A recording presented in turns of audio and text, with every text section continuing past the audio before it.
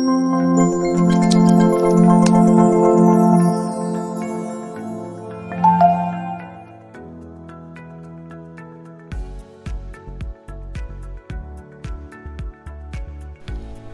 everyone, how are you? On today's video, we will learn how to make SSH connections through senhasegura's gateway SSH proxy. As you know, you can also make these connections through the web interface proxy, but you also have an SSH proxy available that you can use. For that, you need a client SH to use, and it can be whatever client you prefer. I will start by opening MOBA because that's the client I will use. Firstly, we will need to use the SSH binary system.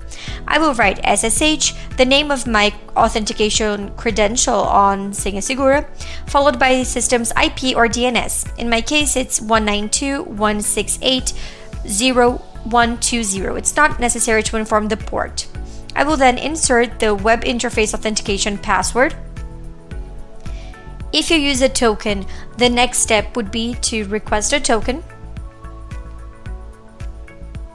Okay, so I'm already logged in senhasegura, so I can type the ls command in case I have files transferred to my home, for example.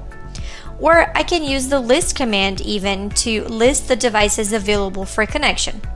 In my case, I know the device available is the senhasegura credential on device 132 Debian 11. So how will we make the connection? It's very simple. We will use the SSH plus my credentials name, which in this case it's senhasegura, at my device, which is Debian 11 in my case. You will see that it's not really necessary to add the password to the credential because senhasegura manages this credential. Now we are logged into the device. You can see that I used a process which is a bit laborious. First, I needed SSH for senhasegura, and then I used SSH for the device. Actually, there's a more practical way of achieving the same result, which I will explain. I will open a new tab on MOBA, and through the one connection string, it is possible to make the jump through senhasegura. This means you will reach senhasegura, and from there you will go directly to the device, only informing your authentication credentials. For that, you will use SSH again, and you will input your senhasegura authentication user again, open and close brackets, and inside the brackets you will inform the system credentials you want to use. In my case, it's senhasegura in the device Debian 11.